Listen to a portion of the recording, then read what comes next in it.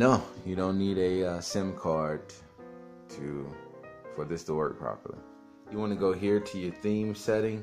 You can do general or you can do silent meeting. This will be a quick way to get, if you needed to go silent, if you just wanted to vibrate in meeting, or you could do general and you can do options and you can actually customize. So you go here to customize, and as you see, it's vibrate and ring.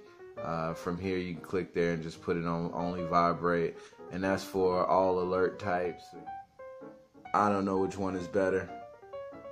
It's up to you. What I did was I went to settings. Under settings I went to network settings.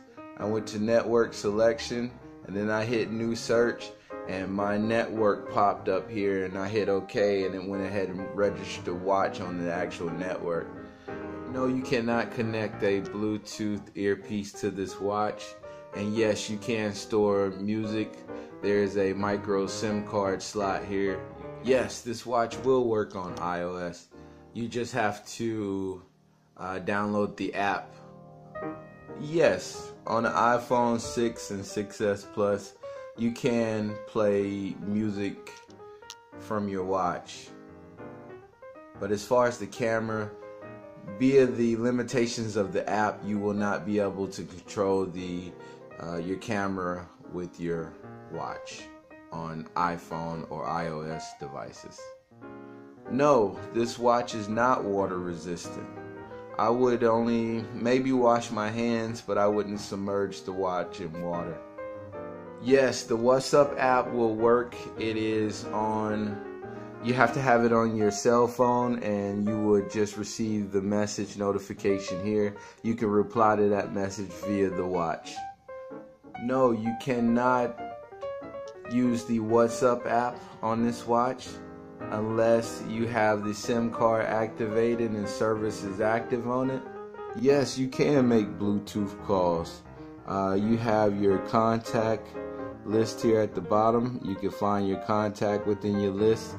Tap on that name, it'll go straight to your calls, or you could type in the number from the dialer, hit send. The easiest way that I found to get notifications on a watch if you're not receiving them, go ahead and go to settings, and you want to click on notification settings. Here it should say on. If not, just go ahead and go to tap on notification settings and click on. It should work for you. If you have a larger wrist, let's say 16 centimeters or more, this watch will still fit. No, there is no Wi-Fi built into the watch, and they're all analog. There are no digital watch faces here, but if you do go into your menu, you are able to have a digital face there.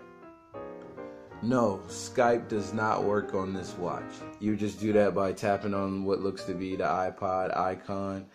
From here, you're able to play, pause, skip, rewind. You can turn the volume down. As you see the volume going down there, and you can turn the volume up.